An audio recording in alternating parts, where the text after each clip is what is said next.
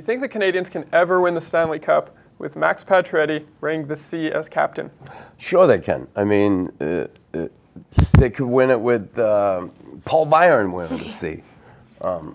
But this team right now, and Max in this captaincy really hasn't gone that well. Hasn't gone well in his first year, and surely this year, playoffs, it hasn't gone too well. Now during the season, they were, they're a decent team. Yeah, they went for a little dip there, changed the coach, they come back.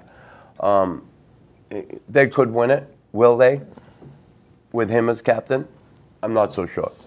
Max Pacioretty would probably disagree, but I think they would be doing him a favor by taking the C away from him, relieving him of those duties. Mm-hmm. I think they should just concentrate on scoring 35, 40 goals, which he's certainly capable of doing, and not have to worry about everything else, not have to worry about talking to the press, not have to worry about making judgments on his teammates, some of which have not been, have not been the right things to say.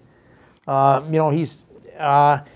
don't think he's comfortable in the role. I think he was particularly uncomfortable with it last year. He grew into it a little bit this year, but still, he's not a natural leader. Mm-hmm. He's a guy that you want. He's not a guy to take the team by the tail and go forward. You want to see him do well. I mean, he's a great guy. Yeah. He's a wonderful person, and he's a very talented hockey player. But I think that extra pressure of being a captain isn't good for him. And he's a little bit thin-skinned as well, so sometimes having to come out and speak to the media all the time like the captain has to do, there's certain questions that he does not like, and he kind of makes it known. And perhaps, if another guy who had a little bit thicker skin would take that question and just move on from it, whereas he kind of makes a bigger situation than it needed to be.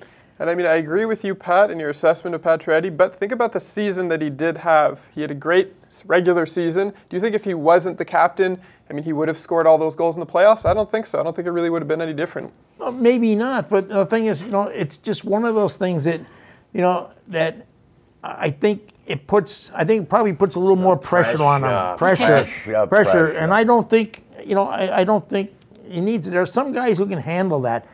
Just because a guy scores a lot of goals doesn't mean he's captain material. Well, just even taking the playoffs when he didn't score and someone asked him, how is that weighing on you? And he goes, not as much as it's weighing on you. Yeah. Why did you deflect that back?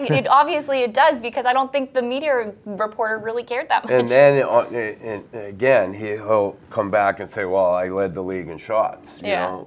And it's not about how many shots you have, it's about how many goals you score. And I know he gets frustrated with those things. And it's a tough position to be in when you have all that pressure to be the goal scorer. Like I heard someone say the other day, can you imagine if he had a true number one centerman, how many goals he could score?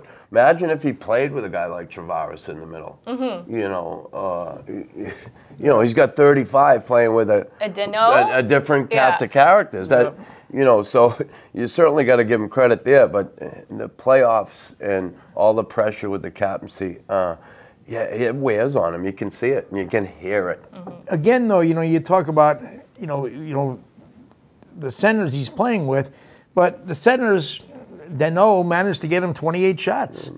He got 28 shots in the playoffs. He had, even into the second round, he was still the leader. Yeah, again, all I'm saying about that I know that a real number one centerman that can get him the puck. How dangerous he would be.